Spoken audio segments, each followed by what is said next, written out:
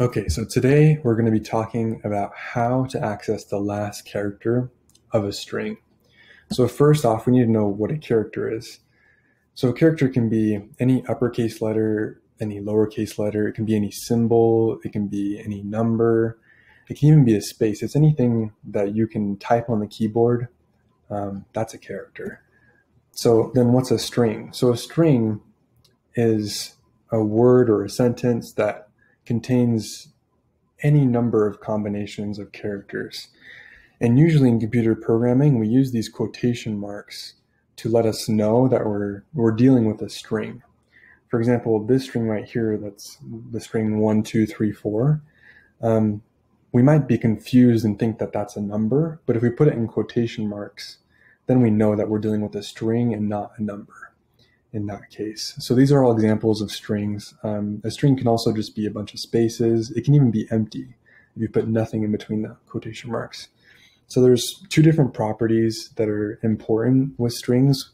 One is the size or length of the string, and one is the indexes.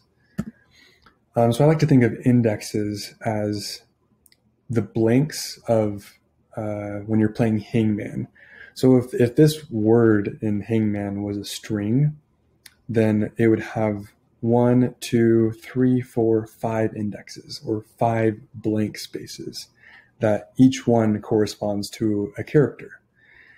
So the tricky thing about indexes, though, is that the first index is always 0.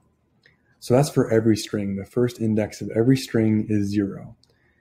So, and then you just go up from there. So, for example, with the string hello, the first index, the character at the first index would be the index 0, and the first character is a capital H. Then index 1 is an E, index 2 is an L, index 3 is an L, index 4 is an O. So notice that you have 5 indexes, but the last index right here, 4, isn't index 5, it's index 4, okay? Because we start from 0. Let's try it with another string. So we have this string John Doe 18, because John Doe is 18 years old. One interesting thing about this string is that it has 2 spaces. Notice that index 4 and index 8 are both just a space, but they still take up an index. That's a character. That's a valid character, which is a space. So again, we start with the index 0, and we go 0, 1, 2, 3, 4, 5, all the way to 10. But notice that the size or length of this string isn't 10, it's actually 11. Again, because we start at 0. So there are 11 characters in this string, which makes it a size 11.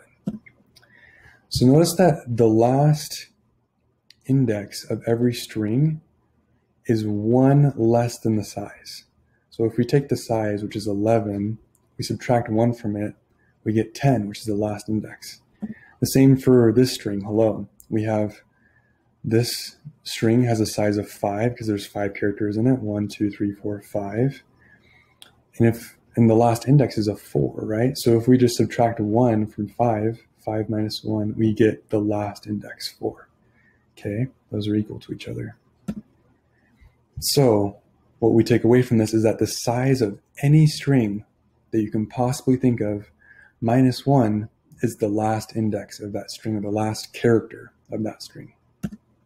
So let's look at some pseudocode.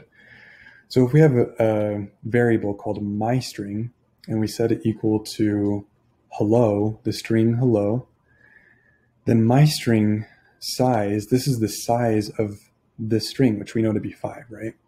And so if we want to get the last index, which is an O, we need to just access the index at myString size, which again is 5 minus 1. So that'd actually be 4. So if we look at this, so if myString is 5, this would be 5 minus 1 equals 4, right? So it would just be accessing the index of myString at index 4, which if we look up here, the 4th index is 0, 1, 2, 3, 4, which is an O. And that's perfect, that's what we wanted, right?